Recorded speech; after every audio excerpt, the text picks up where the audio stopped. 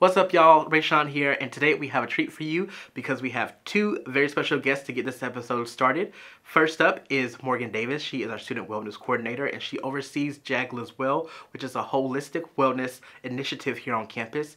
And just to kick things off, no pun intended, we have Bryan Waller, who is our Intramural Sports Coordinator, who's also going to get us a little bit excited to make some healthy habits in 2024. But that's not all. We also have a friend of the show, Dr. Wendy Habegger, who's going to talk to us a little bit about making some good money habits in 2024, because I know that I need to spend my money better. So this is going to be a personal conversation for me, just like I'm sure it will be for you. So stay tuned and get in the wild with us. All right, well, welcome y'all to In the Wild. Thank you for being here today. Getting us started, Morgan, could you share some insights about your role and how does that kind of contribute to overall student life here at the university? Yeah, so my role is Student Wellness Coordinator, and so a lot of what my job is to do is to try and promote all the services and resources available to students that support their holistic well-being. So we have our holistic wellness initiative called JAGS Live Well, where we have 8 dimensions of wellness that we see as humans living within to be just holistically well and striving individuals. And so I'm just here to kind of try and provide some tips and tricks in hopes that our students can, learn to live well while they're here with us. So in promoting that, because obviously you just mentioned you were looking to take care of the entire student, like holistically, like how do you approach that with all the different types of wellness? Because you have mental, physical, but also financial. Like how do you approach prioritizing which ones? And yeah, that's a good question. It comes down to kind of just really sometimes what's going on during the month. During like financial literacy month, we will focus a little bit more on financial well-being, or even near the holidays, we'll talk about how to give gifts on a low budget. We'll even touch on kind of in the colder months that we're in, that we're kind of in right now, is how to kind of deal with seasonal affective disorder, just the change in weather, when it does get darker earlier and things like that. So we just kind of put out as many just ideas that we can find, depending on what's going on just kind of in the world, what's being recognized during the month or during the week or anything along those lines is kind of how we figure out what to prioritize. And for you, Bryan, you're intramural sports, so that kind of helps with the, I guess, physical part a little bit. Can you talk a little bit about how your role kind of contributes to student life as well? Yeah, so intramurals kind of fall under the campus rec umbrella, but it's really just to get students involved and to develop a sense of community in playing sports, whether that's basketball, flag football, anything like that. They're playing for bragging rights with their fellow student, and it's, the way I describe it is like, it's a sports league within the university. We're not going to play different universities or anything like that. I mean, it's for bragging rights for the most part, a $10 t-shirt, and then $10 t-shirt, exactly. And then we have a trophy that we've created for them to hold up and take pictures of, and it stays at the rec center. Oh, nice. What sports are most popular right now for our students? So we try and keep a good rotation going, whether it was for fall or spring. This spring we're doing, we'll start with 5-on-5 basketball, soccer, and kickball, and then we roll into 4-on-4 flag football, volleyball, and ultimate frisbee. And then we'll have some random tournaments throughout the year, whether that's dodgeball, table tennis, Mario Kart, Smash Brothers, and just a variety of things. And going back to you, Morgan, what have been some special initiatives that you've been able to work on this past year that really makes you proud? Well, we had our second wellness week in October last semester, and so that's kind of something that I've brought in during my time here, and it's just a week full of events, just touching on pretty much everything within well-being. But one thing that we have focused more closely on these past 2 years is National Eating Disorder Awareness Week. It's just something that my students kind of really have a high passion for, and so they were like, hey, can we make sure that we recognize this time? And I said, absolutely. If they want to run in with it, we'll run with it. And then also with Sexual Assault Awareness Month, which is in April. So just partnering with, we have about 9 to 12 campus partners that come to our events, and we just try and hit as many students as we can to raise awareness about the topic and provide resources for those that may need it. So what would be the best way, like if I was a student interested in learning more, what would be the best way to contact you, or if I had an idea for something? Yeah, it's a good idea. We have our Instagram. I help run that, and so we have DMs that are open if you ever want to reach out. I do have a lot of students that just email me, or when they do come by our tabling events, they're like, hey, I would love for you to come present for a student organization that I help run, or have you all ever thought about, doing a topic about, XYZ. And so I'm pretty reachable, I would say, I think. And then for students that just want to learn more about holistic wellness, we have our website. It's just search Jags Live Well in the Augusta University website. And we have all of the offices within the different dimensions of wellness that are located on campus so that you can see, if I need help with my occupational wellness, okay, who do I need to go talk to about that? And so we have all those things lined up in that website. It really is kind of a one-stop shop for students not only to learn more about the different dimensions of wellness, but learn how they can get some help within those too. And similar question to you, Bryan, what would you say is the best way for students to say, like, hey, this word's not being offered, but me and some friends want to start it? Like, how do we go about doing that? Yeah, so we normally will take some suggestions throughout the year. We get them every semester. Anything from we want to do spike ball or cornhole to pickleball, and we try to take that into consideration. We obviously aren't going to, one person says that we're gonna go full on and do a league, but if that request keeps coming up, we'll talk with our my grad assistant, my student staff, and say, hey, do we really think this is are we going to get the response that we want? And we'll try to make it at least a tournament at first, and then see if it could develop into a league. A good example, last spring, so spring 23, we did a pickleball tournament and had 38 teams sign up. Oh, wow. Like that. And then we're like, okay, we have the want. Let's make it into a season. And so we did that this fall, and it went really well. That's awesome. Has there been a sport that you've been wanting to bring forward that you haven't had the chance yet? So one that is gets a lot of popularity is softball, but the problem is we don't have really the field space for that. We've partnered with Warren Baptist in the past and done a softball tournament there. We were trying to do one this fall, but it just didn't work out just because of timing with our schedule and their schedule. We have another one that's kind of we started this year, was a golf tournament. We did one over the summer, and we did one just this fall. We want to do one in the spring, but something about a small golf tournament that happens in Augusta every year that kind of ruins things for us. But yeah, it's just hard to find a course to partner with. Obviously, we partner with Forest Hills just because that's our home course, but spring's a lot more difficult with golf, so we're kind of pushing back to hopefully next summer again. Okay. How do you find that balance between making it fun and like inclusive for everyone to join, but also like competitive to where people really want to bring their A game, so to speak? Yeah, that's a fine line because there are people who go out there who want to just have fun, and you could tell those teams because they don't care if they win, they don't care if they lose, they laugh at each other, they're having fun. And then there are people who take it very seriously and who want to win their $10 t-shirt and have one for each semester that they're here. It's hard sometimes because we have to, that's kind of what we rein them in with, is like, guys, you're playing for a t-shirt. It's not that big a deal. If you need a t-shirt or want a t-shirt that badly, just come talk to me. Yeah. I'd rather just give you the t-shirt opposed to you getting all frustrated and upset and possibly causing more issues out on the field. But it takes, with my officials, we try and make sure that we rein them in and calm them down. Guys, we talk about it at the beginning of each game in our captain's meetings is, hey, sportsmanship, that factors into your record. So let's make sure we tone it down. We keep our emotions in check. And I get it. It's hard. Everybody gets frustrated. Everybody gets intense when it comes to sports.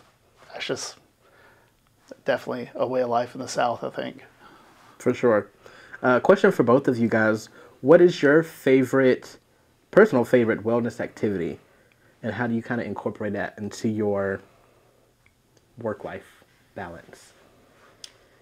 I mean, I have bias as a certified personal trainer, so I like to go to the gym. That's kind of my my go-to, I would say. But I also have, in the past few months, started to implement some meditation practice, Oh, nice. and I've really been enjoying it. Just kind of a different way to tap into whether helping manage with stress or some anxiety. And it's been difficult at first because you have to kind of train your brain to be present and be mindful, but it's just like how we exercise our bodies. You got to exercise your brain too.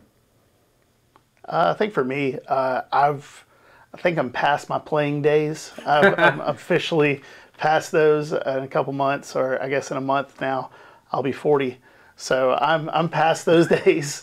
However, I've actually started officiating high school football now. Oh, cool. Because of my role here teaching students how to officiate, I've kind of branched out and started doing high school football. I've been doing girls flag football, which has become a sport in Georgia now. So I've been doing a lot more of that, which is kind of fun because I can see there's a way that I can pull some of my students who officiate and who are actually really good at officiating. I could potentially pull them to that next level if they want to go to that next level. So it's a way for me to stay around it and stay, somewhat physically active, but I'm past my prime. I'm accepting that now. I mean, look, you're still out there in your own way, which I think is really cool. Do you ever get the opportunities to help advise students on, like, I guess, the academic side? Because I imagine they come to you and sometimes they're very stressed out about something going on the academic side of things. Like, how do you kind of guide them in helping them out in your respective areas? I would say for me, if we're at a tabling event, 9 times out of 10, especially when we are in the busier times of the semesters, like around midterms or finals, anytime you ask a student, how are things going, they're usually going to, it's busy, I'm stressed. They're going to let you know. And so one thing that I always kind of try and tell students is that try and take time to take care of yourself. As someone who was in undergrad, not too many years ago, I think that one thing I've realized now is that I put a lot of pressure on myself for reasons that maybe I didn't need to. And even though it was super important work that I was doing at the time, looking back on it now, I don't remember those sleepless nights or anything like that, but I do remember the other memories that I was able to create. And so I try and remind students about that, and then also just point them to the things that we do have on campus. We have our Academic Success Center, going and taking advantage of the resources that are available for free, because then once you get out of there, you're going to have to start paying for some of the things that you do have available to you as a student. So I just try and point them to the people that are the experts on campus, and just kind of work as a liaison, I guess you could say. Yeah, because once you step out of this campus, you have to pay for everything. Yeah. Everything costs money. What about you, Ryan? I would echo that. Just the idea of making sure that people are taking advantage of those things that we offer here, like the Academic Success Center, connecting people. Being on campus for almost 10 years now, like trying to connect people to the right people. But with the student side of things, I'm working directly with my student staff. There are times where I can, hey, how are you doing? You get that busy, stressed. What's going on? Is it classwork? Is it life work? Is it what is it? And a lot of times it is at schoolwork, and I try to remain flexible as a supervisor, saying your job here is to get an education. Working on campus, that's a benefit, but your first priority is to be a student and to get an education. So if you need to take a step back, let me know. We can make it work. I have a couple students who will do that. Come around midterm, it's like, hey, I got 2 projects these next 2 weeks. Are you okay with me taking off? Absolutely. Because I want them to be able to succeed not only, in the classroom, but outside of the classroom, so that if they don't take that time to do that schoolwork or to get it done, it's just going to build up and add more pressure to them, to where I could potentially lose them as a staff member, and from, academic probation, suspension down the line, So it's just trying to make sure they know the resources that we have to offer here. Do y'all have any success stories that come to mind when you think of students who engaged in intramural sports or participated in something that Jags Live Well offered that really like just impacted them positively and just really makes you smile, I guess?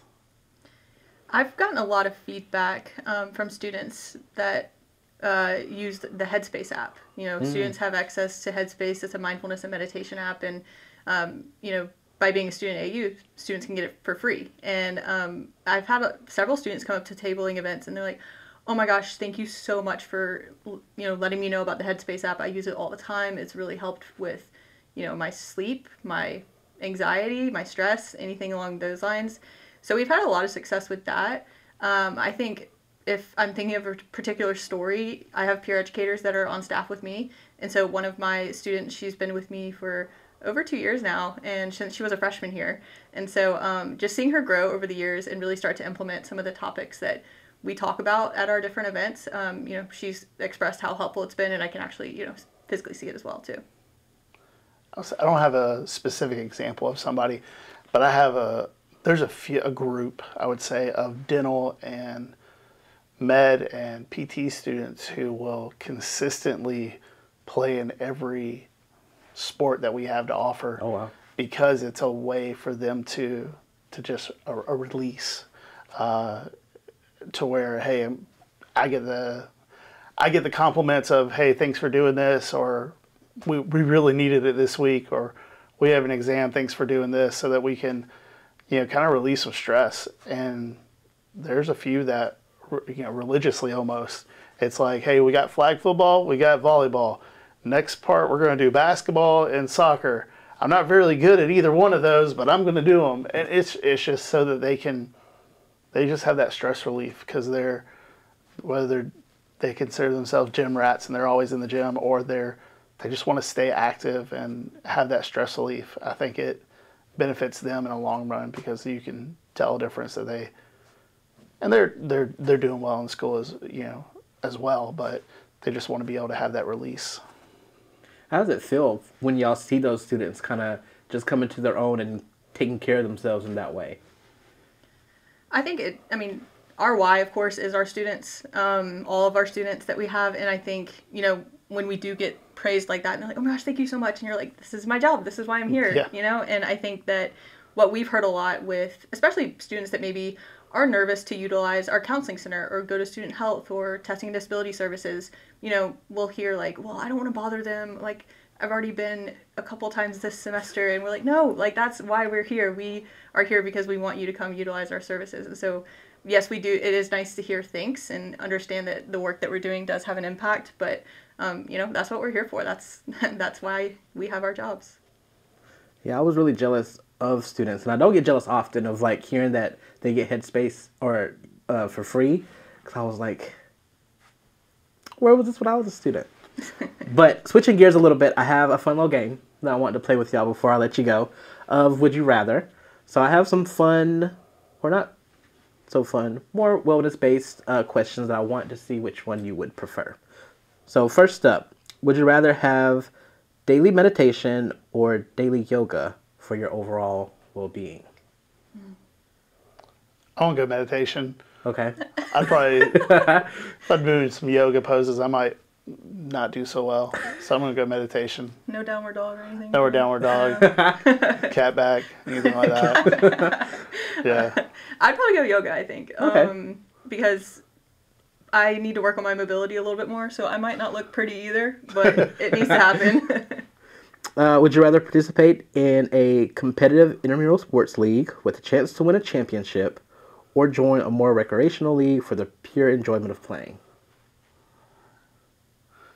Oh, mine's going to be competitive. Yeah. I want to win. I think I might go same. I played intramurals a lot when I was an undergrad, and I was very competitive, and now I do even an adult sports league here, and I just can't. Oh, nice. I can't flip that switch off of the competitive piece for some reason. Right. So Because if you're not first, you're last. Yes, Yeah. absolutely. Yeah. If you're an athlete, especially, I would probably have to play for fun because I'm not that athletic. But at least I would be doing something that I enjoy. Next up, would you rather encourage students to prioritize getting a good night's sleep, or encourage them to stay hydrated throughout the day for improved focus and energy? Why are you going to do me like that on this one?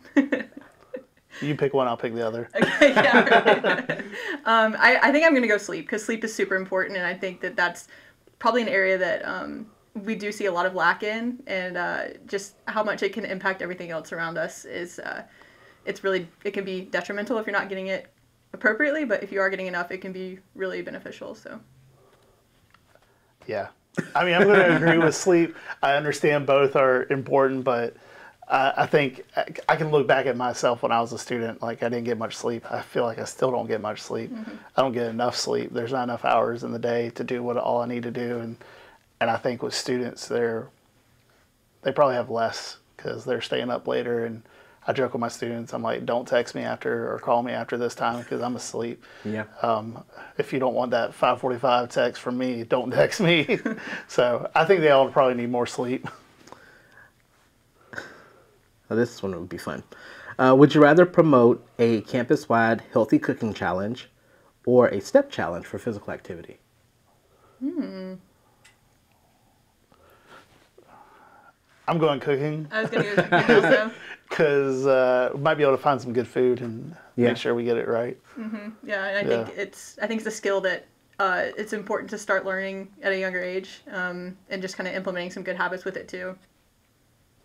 Last one, would you rather students practice mindfulness through nature walks or indoor meditation for stress relief?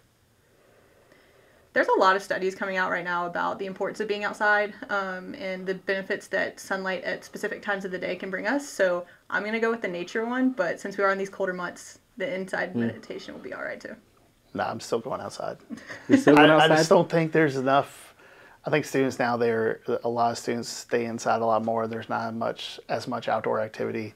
I mean, I can just look in my neighborhood and seeing there's not as many kids out playing in the yard like but then again, I don't understand why my parents just let me go sometimes. I was like, that doesn't seem safe now looking back. But yeah, I think more outdoor activities. Any final thoughts for students to kind of create some more healthy habits as we mosey on in 2024? I think just, utilize what is around you and find the support systems that are going to be able to help you grow into the best version of yourself and what's going to just feel best and work for you, because what works for one person isn't going to work for the next person and whatnot. It's not a one-size-fits-all approach. So just kind of find your thing and stick with it and stay consistent. Yeah, I would just echo that, but also don't be afraid to ask. Like if you need help or if you need to be connected to someone on campus, don't be afraid to ask somebody like a professor or a professional staff that you know. I tell my students all the time, like, I have an open door. You're more than welcome to come in there anytime you need to. If you have questions about anything, we'll talk about it. I'll get you connected. If I don't know them, I probably know somebody that does. So it's just to find ways to stay connected on campus. Well, thanks, y'all. I am very excited for 2024, and I hope all the students that are watching this, listening to this, can take something that y'all have said and put it to good use. Yeah, awesome. Right. Thanks for having us.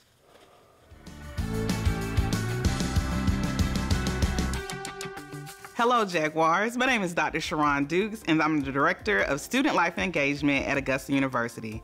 The Office of Student Life and Engagement is located on the Summerville campus in the Jaguar Student Activity Center, better known as the JSAC.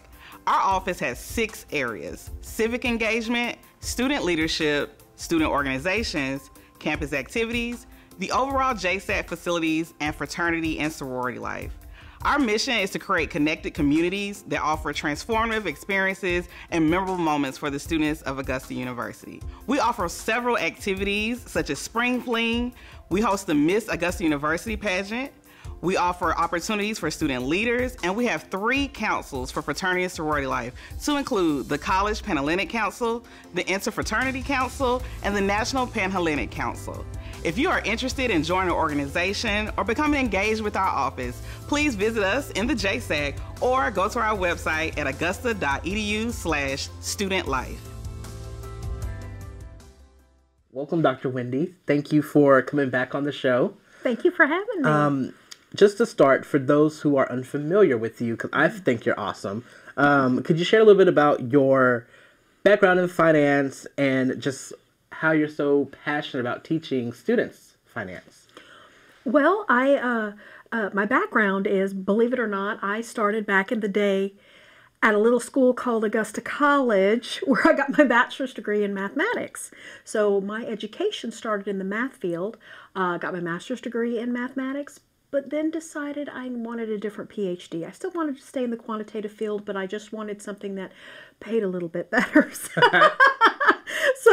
So I went and got my PhD in finance, and so that is how I fell into finance, so to speak. And when I realized, how much fun I had with the math of money, I just wanted to share that. And I had tutored while I was an undergrad, so I kind of developed my love for teaching then. And so then when I got through with the PhD in finance, I'm like, well, let me just marry the two and do what I love and teach the math of money. Because who doesn't like money? Exactly. Exactly. So speaking of money, why do you think it's so crucial at this point in time for a lot of college students to develop strong financial literacy skills? Oh, this is something, I wish students, and I'm glad to see that a lot of the local schools are taking the initiative and doing financial literacy courses younger and younger. They're providing it to their, K through 12 programs. But at the college stage is where students really start coming into their own, and they are young adults and they are coming into adulthood. And if they don't have a good grasp on financial literacy, that is one of the most important foundational building blocks that they can have, so that they can start off on the right foot. If they should be, know their credit score just as quickly as they know their GPA, and they should protect it just as vigorously as they do. And especially at this age, it's so important because they might make a choice, or bad choice, or a bad decision that they don't realize is a bad choice or a bad decision, and it could impact them, credit-wise or financial-wise, and it can have, it can be detrimental. It can really carry with them. I mean, look how many, speaking for myself, and I've been out for a while, just a while, but I'm still paying off student loans. And having, when I left the PhD program, I had over $100,000 in debt. And that's, automatically a mortgage without a house to live in. Yeah. So if they can minimize their costs and their debt, they'll just, be that much, further along in the future when they graduate. I agree 1,000% to that. And what are some of the common mistakes or pitfalls that you see among college students, and what would you advise them to avoid making those pitfalls? A couple things. I noticed that a lot of them don't seem to have financial situational awareness. And what I mean by that is, everybody seems to understand the phrase situational awareness, being aware of your environment and what's going on. But students don't really understand their financial situation. How much do they spend on an average day? How much do they spend in a week? What are their monthly bills? Are they bringing in enough to cover that? Are they keeping that in the forefront of their mind? Oftentimes, money is one of the last things they want to worry about because their day is so full with classes and working and whatever else they have to do that it seems to something that gets pushed back and say, I'll think about it later, when really that should be the first thing that they do. They should check their financial accounts. Like if they have a checking account or a savings account, they should check them daily. Just once a day, every day, just to make sure everything's okay and the balance in there is what they expect it to be. Another mistake I see students make, and I don't want to call it a mistake. It's you're never too old, or you're never too late to get started. Is getting started with good credit. I have a good number of students who don't even have a credit card yet. And a lot of them believe in, let me just go on a cash basis. And that's fantastic. If they can operate on a cash basis, that's wonderful. But we are a credit-based society, and it's good to at least have their foot in the door, their foundation started on the right foot, so that if they ever do need that line of credit, they've already been working towards building a good history, so that they get offered the lower interest rates and not get hit with the higher interest rates because the financial institutions don't know how fantastic they are. So start it now, get a credit card, be very responsible, charge something on it once a month, pay it off by the end of every month before the bill comes due, build that line of credit, build that credit score, and before you know it, I mean, because that's one of the variables in the credit score formula is just longevity, stability of of an account. So that just comes with time. So the sooner they can get started on it, the sooner they're going to start accruing and having a good, weight for that variable, and they'll have great credit by the time they leave. Yeah, I remember fussing at my friend for quite a long time because she was so nervous about getting a credit card because she was like, I just don't trust myself, or Right. like you mentioned before, like I don't need it. Like I make enough money to Right. pay for what I need. I don't need, Right. like, that's just going to be extra temptation that I don't need. And I'm like, no, Right. like you said, the longer you have it, it's going to Right. improve your credit score. So even if you just leave it in your purse and don't even think about it, Exactly. just having it at least. And so, Yeah, a lot of people don't realize it actually adds to your net worth. Mm-hmm. Everybody is very conscious of the net worth calculation. Well, as long as you have that leeway, that cushion, that adds to your net worth. The only time it detracts is if you use too much of it. But if you use it responsibly, pay it off quickly, and don't accrue interest or carry interest, you'll be in great shape. and what would you recommend for students who maybe working part-time or finding opportunities that might get them a stipend or not necessarily a full-time paycheck, like how to budget and just manage their money with a very limited income? Oh, there's a lot of things that they can do. They just have to be creative and willing to try, willing to do. I know when I was a student, I used to, way back in the day, but I mean, it's still, depending on the courses, because I know a lot of courses now, we have our materials online. If the materials are not online, if you still have a class that uses a traditional hard copy textbook, check it out from the library and just renew it. Go through the renewal cyclings as you need to. I did that several times and had my textbooks for every semester free for a while, except had to pay for the ones that maybe were not in the stacks. But if they're in the stacks, there's free textbooks, or borrow them from a classmate who already had the class. Another thing that they can do is we offer a lot of opportunities to feed students. I know the College of Business, we love having cookouts and inviting, and you don't have to be a business student to come over and partake. Okay, that's good to know. Oh yeah, we invite anybody who looks hungry that happens to be in a close vicinity, come on over and have some food. Another resource that AU has that a lot of students may not be aware of is the Open Pause Pantry. I advertise it in my courses, and I tell students there is no shame. Food insecurity is a serious problem. Yeah. And I'm glad to see AU being one of the first schools in the area to step up to that.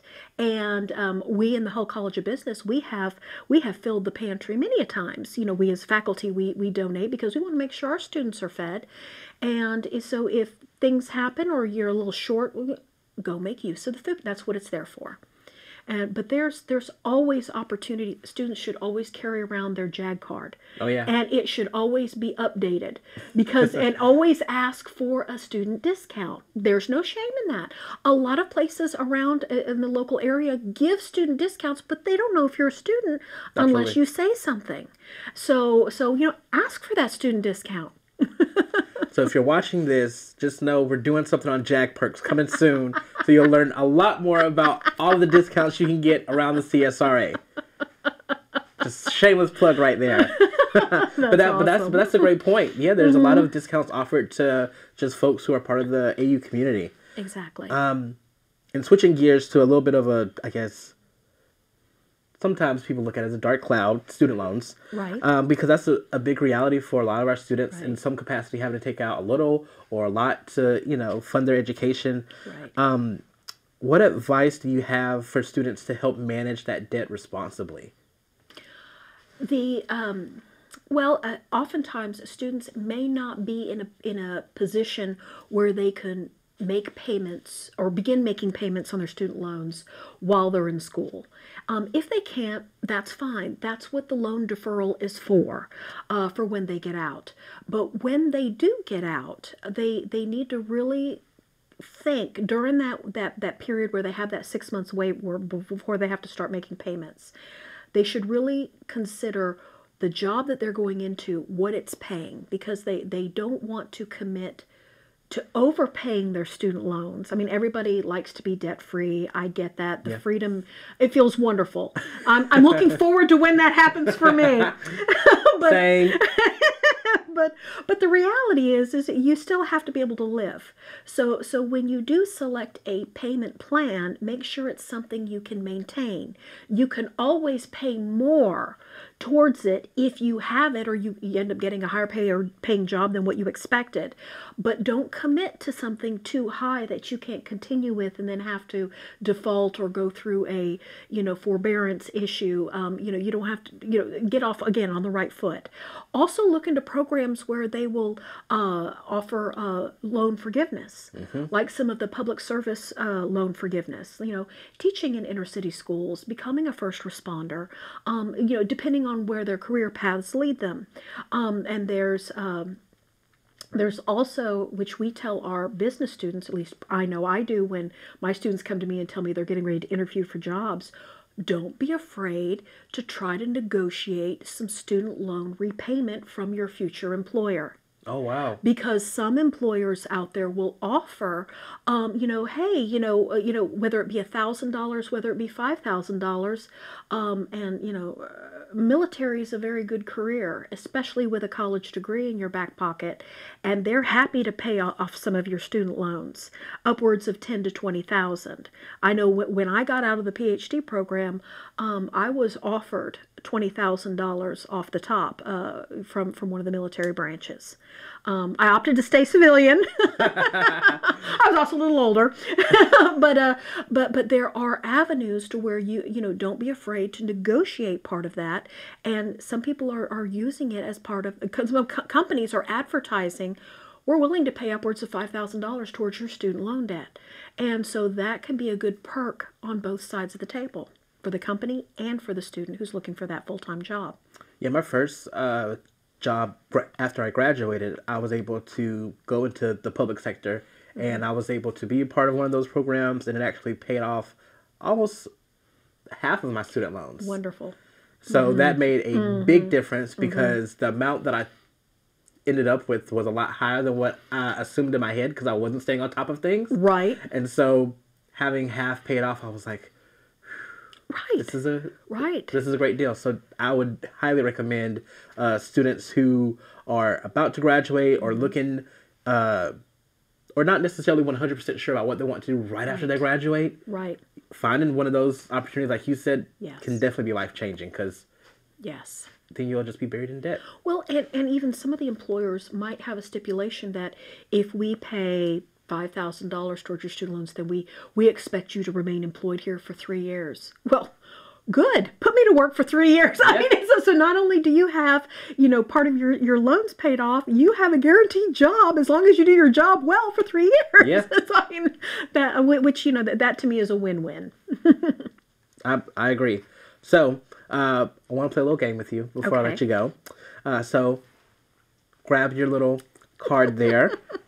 The game is called Dollars and Cents. Okay. And so I'm going to read some statements. And if you agree with it, I want you to hold up Jag, yeah. But if you disagree, then it can be whole no. So first up, investing in a meal plan for campus convenience is a more practical choice than cooking at home to save on food expenses. Now, I have to, because it can actually go either way. Okay. So let me explain. The reason why I'm no is because I cook. If one knows how to cook, or if you are open to learning, because Lord knows there's some great YouTube videos out there that will teach you some basic cooking. You can actually end up making more meals to your taste, and be able to do meal prep on your own, and and save money in the long run. But if you are one that does not know how to cook, does not have an interest in learning, then I would have to say maybe a meal plan is right for you, but maybe not necessarily the full meal plan. Maybe a hybrid one where you're not necessarily paying for 3 meals a day, 7 days a week. Maybe it's 3 meals a day or 2 meals a day for 5 days a week, where that way you can save on some expenses. Yeah, go on what Does that works make for you. sense? Yeah, that makes perfect sense. Yeah. Next up, during summer break, it's more beneficial for students to focus on a part-time job for a consistent income rather than securing a full-time, non-paid internship. Ooh. Yes, tough. Ooh. Okay. I will have to say, well, I will. I am biased. Okay. So I will admit to my bias, only because we in the Hull College of Business, we work very hard to get our students paid internships. So because we understand that being paid and supplementing, what income they may or may not have, they need it. And often, and for some of we do have some unpaid internships, but we also have been blessed to have many donors who give us who donate money for our scholarship programs. So oftentimes, if there is an unpaid internship, we're able to pay the students a stipend out of one of those scholarships. So that's one thing I would also, just another note, another tidbit is students should apply for any and all scholarships possible. Because I know I sit on on the committee at for Hull for reviewing scholarships, and we get so much money, and sometimes we don't have enough applicants. Oh, wow. Which is kind of a nice problem to have, but so students should just apply anywhere and everywhere, because you may become the recipient of one or more scholarships. And a lot of times, I think it's a misconception that students think, oh, those or scholarships in general are just for freshmen or new students, and that's not the case. We have scholarships that range from freshmen all the way to graduate students, and some of them have GPA requirements. Many of them don't. They just need to be a business student who is, just securing a business major. Some scholarships are area specific, like maybe for the accounting folks or the finance folks or economics folks, but most of them are general business. And so we're very blessed that we are able to do that, and we try to spread the love. I love that. Next up, when choosing a credit card, prioritizing credit card rewards like travel points is more advantageous than opting for cash back. Jaguar, hold on.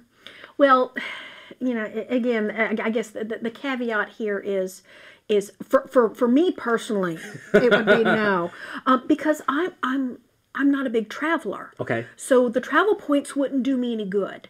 Now, if there is an avid traveler out there who is traveling every opportunity they get, if those rewards benefit that person, by all means. For me, I would prefer cash back.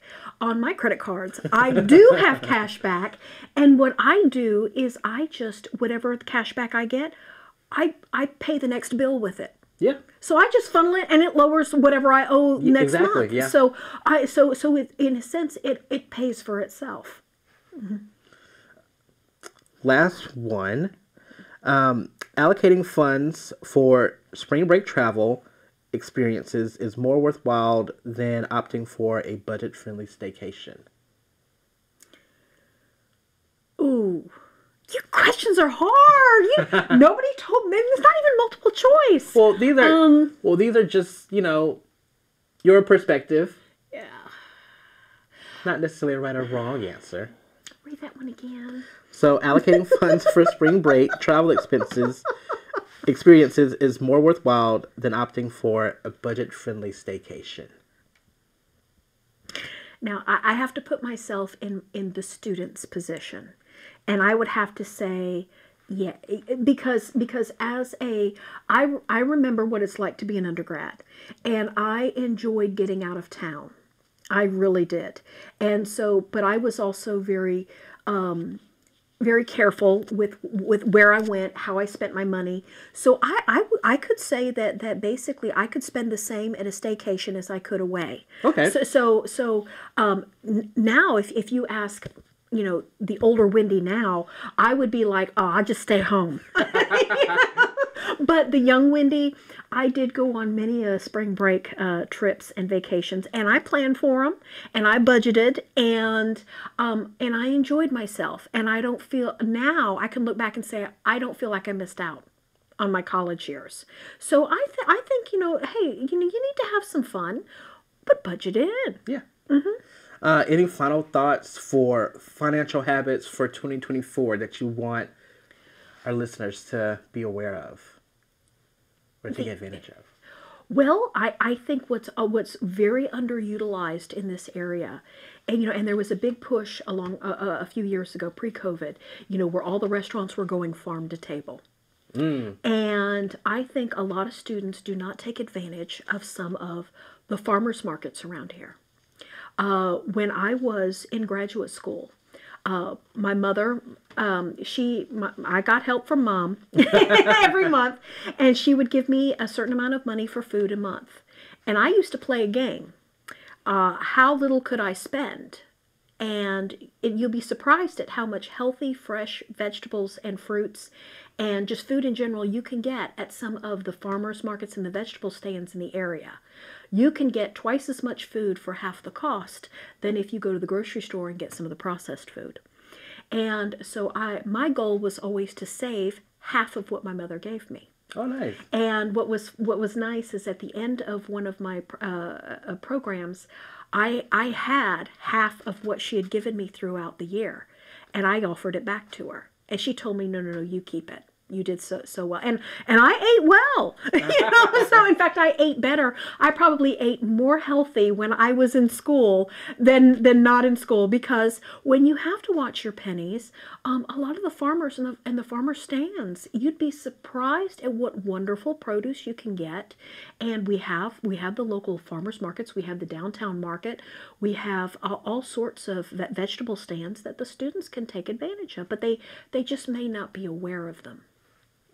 Thank you, Dr. Wendy, for talking to us, getting me all motivated to make some better spending practices for 2024, because I know that I need to anyway.